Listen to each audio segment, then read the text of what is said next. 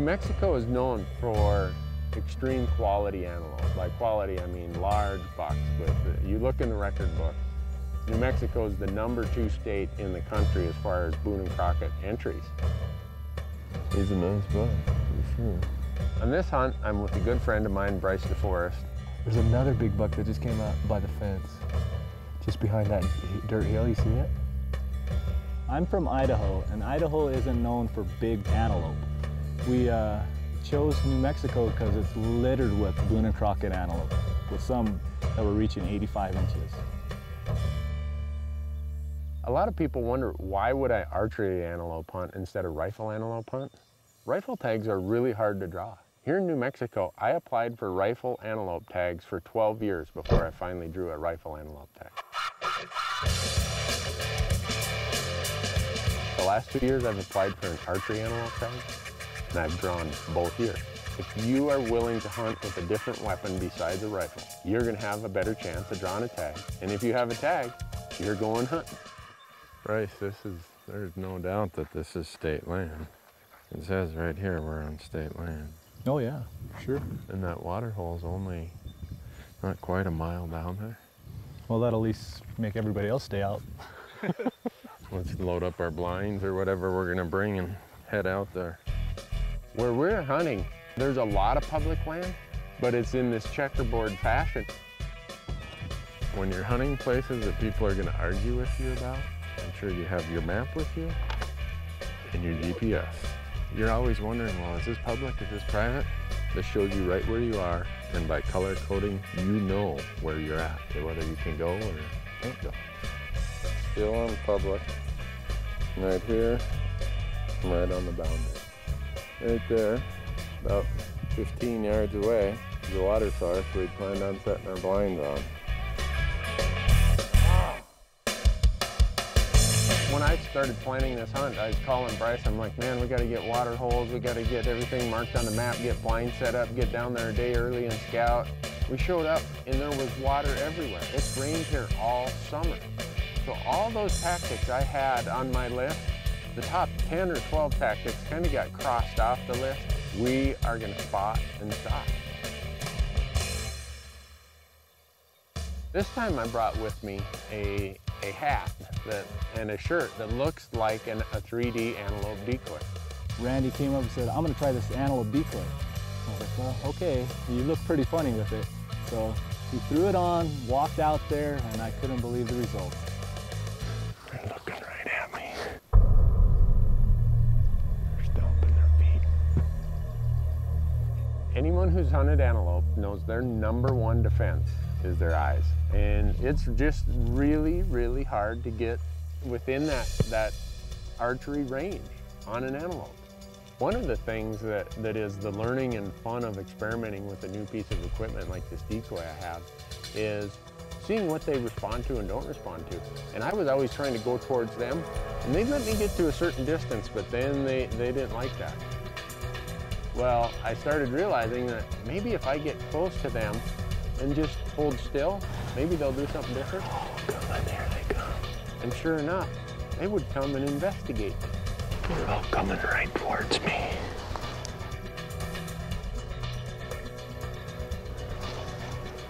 Bush right there in front of them. Get to that bush, that's 80 yards. Spot and stalk is just so much fun because you get eye to eye with that antelope, and that's the exhilaration of why we do this. They get to that person, the closest bush, I'm gonna shoot.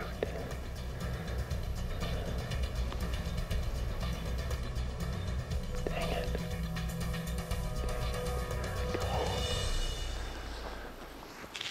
This is my new toy for the trip. I'm gonna see what works, what doesn't work. So, kind of like fishing. You change lures when they're not biting. If you catch something, you keep using that lure till they stop biting.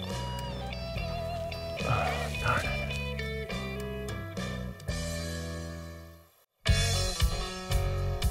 I wish I could explain what it is about antelope that makes me just so crazy about antelope hunting. It's the fact that they're so unique to North America. They're strikingly beautiful. To me, they're my favorite game animal.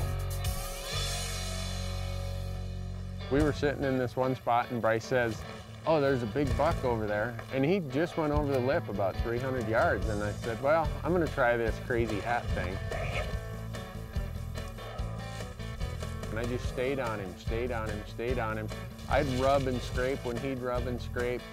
Went out there, he'd look and try to keep an eye on me. He wasn't sure what to make of me. He would be trying to move his head and then dip down, the antelope hat would fall off. I would just sit back and crack up laughing. Buck would look up to him like, what was that? That was weird.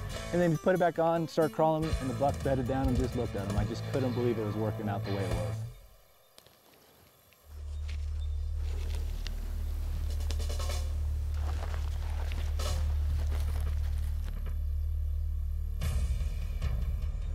The beauty of using that decoy is it helps you in a spot and stock scenario, but it's just still very difficult. Getting that closed gap of, for me, under 60 yards is just a difficult thing to do.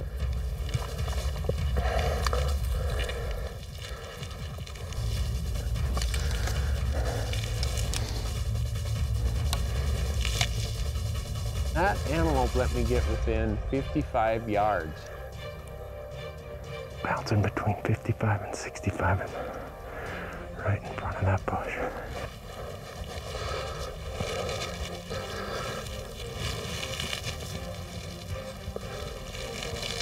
He turned and walked a little bit, and I was thinking he was walking straight across in front of me, so my range was still 55. Come on, there we go. There he is. And when I shot, the arrow went right underneath him. Dang it. Darn it. When he turned, he was going that way, his broadside, and I had him right at 55 yards. I got my strap all hung up on my hand. I thought he was going straight downhill, but he probably went more away from me, and I went right underneath him. This is more fun than any antelope hunting I have done in a long time.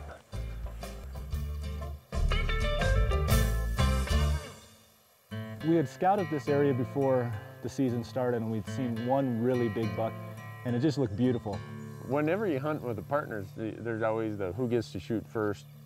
And there were certain bucks that I thought were really cool, other bucks Bryce thought was really cool. So if we were in that area where Bryce thought the buck was one he would want, it was his chance to stalk.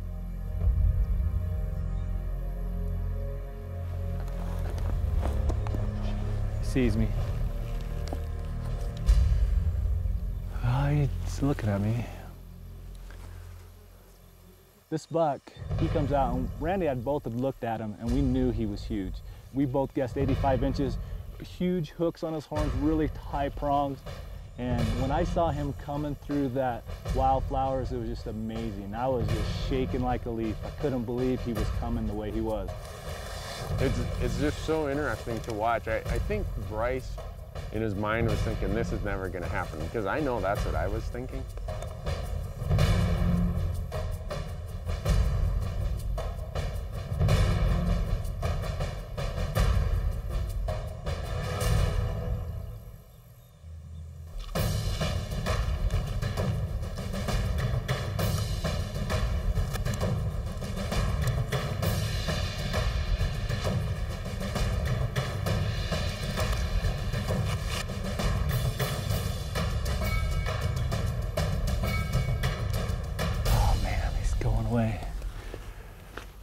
Oh, shoot. It almost worked. If I could have closed it another 100 yards before he saw me, if we get lucky, maybe he'll be back again. Spot and stock is realistic. I think you have to do 10 to 12 stalks to make one happen, but it is realistic.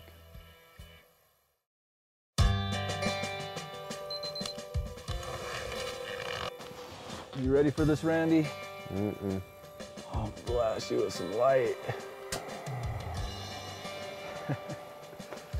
When I first came here, my plan was to be real Spartan in my camp. And it rained every day. I would have been a drowned rat if I would have tried to do what my original plan was. So we set up the wall tents, we set up a bigger camp, and we had to travel a lot. A little chillier this morning. Yeah, it is. find a big one here. I'm an on-your-own type of hunter. I've never gone guided. It's just been a way I was raised, how I've grown up hunting. It's nothing against guides or anything. It's just I like the fulfillment of doing stuff on my own and planning from the get-go, from the tags I'll draw to the hunts I go on to the strategies we do. I don't care what you want to do, Bryce, but I'm going to shoot that buck. You could use that cow as the decoy or walk right up towards that cow, huh? That's what I'm going to do.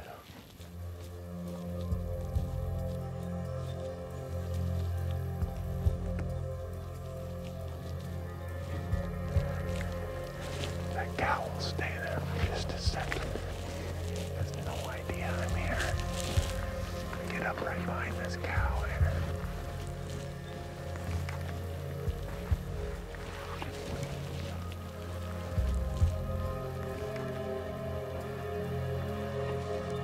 Darn it. There goes the cows. There goes the antelope. What the hell is going on? What is that? Holy crap, there's two big bulls coming right down the fence line there. Of all things. I have an antelope at 48 yards, and here comes two bull elk scaring everything down the fence.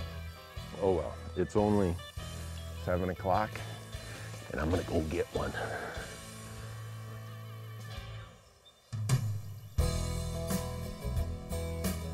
I guess coming from Idaho, I'm looking for a record class animal. When we came to New Mexico and we were seeing all these bucks, it was real easy to hold out for that big one. What do you think? Isn't he that tall one? He's that tall one. Go get him, go get him. So after I had seen the buck, I separated from Randy so I could get closer to the animal. I had expectations when I came to this hunt, and that's probably why I held out for so long. I wanted a Boone and Crockett buck, or close to. He's a little out of range. When I saw this specific buck that I knew would be close to that, I was excited. That is a big buck. 65 yards, I can do the shot.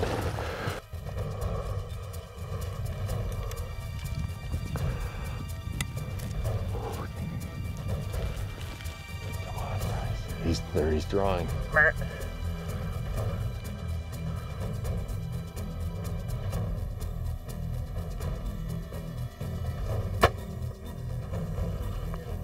He got him.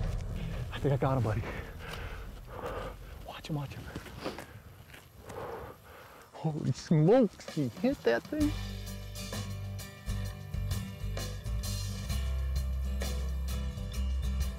What do you think? Huh? It looked like a good shot. It looked perfect. Thanks, buddy. You deserve that one, Bryce. No one's worked harder than you have. When I shot this buck, a dream had been fulfilled. I shot the buck I'd come for. He was huge, and with all the challenges we had up to this point, I couldn't believe this just happened. Oh, dude! Are you kidding me? Look how long that is, Randy. No. Bryce, what a buck. I'm still at a loss as to how Bryce could have stalked that buck. He's able to get within 65 yards, and it's in ground that has about that much vegetation.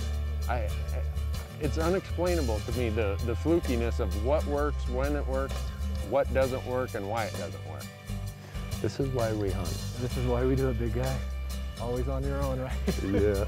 Well, we're losing light, Bryce. Truck's back there about a mile. I might be able to get the truck right to this little spur road. Oh, yeah. So, but I'm gonna go do it real quick. Thanks, buddy. Thanks again. Thanks for all you did.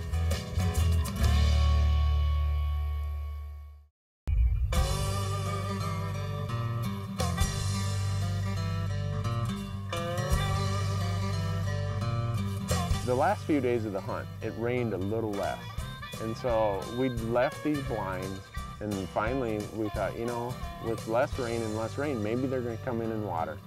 So one late afternoon, we drove out on a bluff where we could look down into the blinds, and here's 3 really nice bucks right there watering.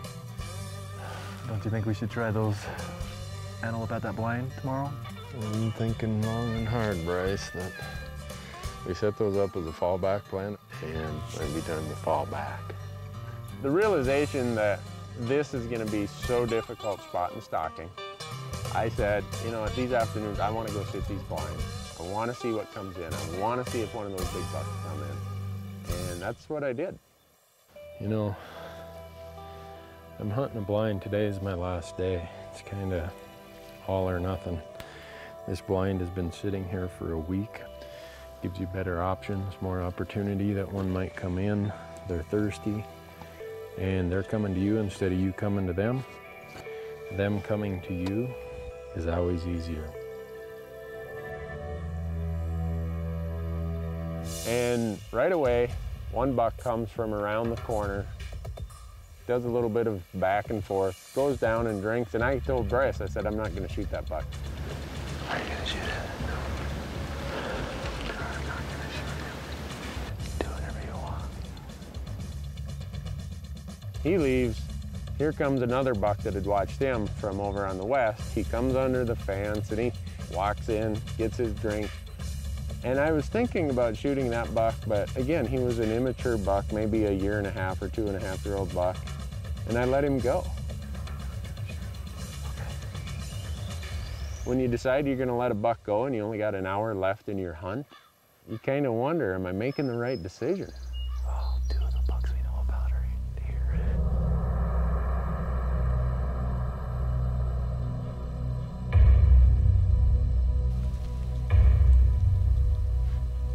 Bryce, there's some horns right there above the sage. Yep, we got him. Oh, he's a nice buck.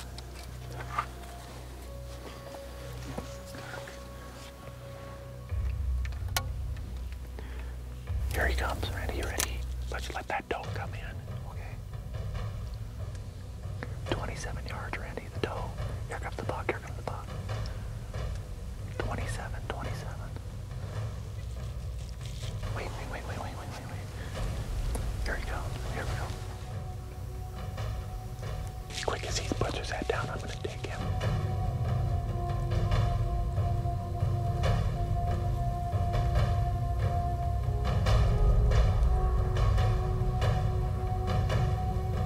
It's 27 yards, Randy. You got him. Settle the pin. Nice, easy release, buddy. Dang it. He just turned. There you go. Oh, perfect. There he goes. I got him. The last night, with what, 30 minutes, if that? if that, 20. For those of you who hunt, you know the mental struggle of what you go through of, wow, can I make this shot? I've proven I can miss this shot. Can I make it? I took my deep breath, I pulled back, boom, and the rest is history. Oh, look at that, huh? That is what you hope for. Good shot, buddy. He didn't make it. He made it up over the hump, and that was the end of the gig for him. Congrats, buddy, congrats. Oh, he's bigger than we thought he was. Look at the length on him. He's heavy, too. No idea he was that good. If you were gonna come here and do these hunts as guided hunts, you're gonna pay $3,000 to $5,000 to come and do this. And we did it for less than $1,000. That's still a lot of money. But where can you go on a week vacation and have this much fun for less than $1,000? I can't wait till next year, because if we're lucky enough to draw again, we will be back. This is why you sit in blinds. This is why you come to New Mexico. This is why you do the things that are called hunting.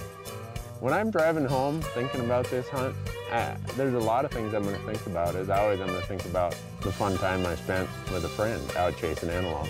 I'm gonna think about the new tactic that I figured out using this to be the decoy. I'm also gonna think about how beautiful it is to be out in the west when it's green in August in the monsoon season, and I'm gonna start planning my hunt for next year.